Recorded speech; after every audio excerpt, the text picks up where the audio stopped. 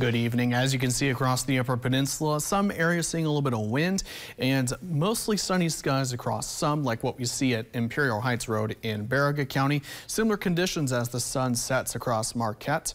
Temperatures at the moment 49 degrees near the lakeshore, so those near the lakeshore are going to be cooler, and because of the lack of rain, we are going to keep our eyes on the wildfire risk. Currently at the moment, it is set towards moderate into the weekend and early next week. The good news is we are going to expect some relief by the time we get to Monday night into Tuesday.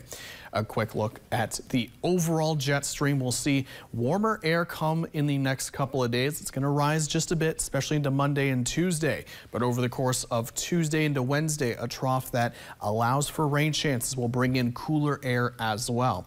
A quick look at what you can expect for tomorrow. Temperatures will be in the 50s across the Upper Peninsula. Some areas, though, in the eastern counties seeing lingering high 40s.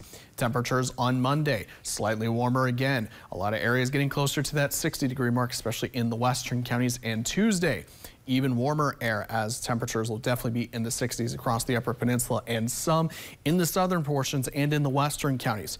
Could get over 70 degrees, so that's about 25 degrees above average in some areas. Currently, the low pressure setup we're looking at the moment is in the Central Plains and in the northwestern portions of the U.S. and in Canada.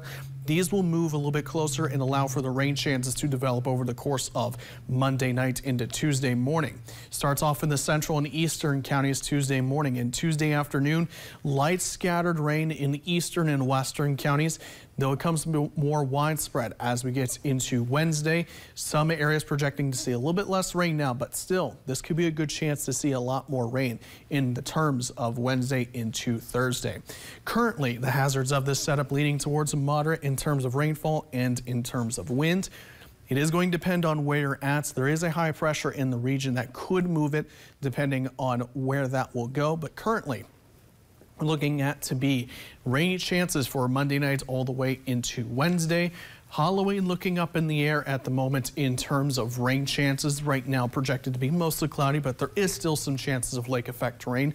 As for Tuesday, that's going to be the warmest day and the highest chances of some thunder showers at times and the isolated chance of a thunderstorm, but we will keep you updated on that because it is kind of going back and forth at the moment, Brady, but this looks to be a good chance to get some areas over an inch of rain.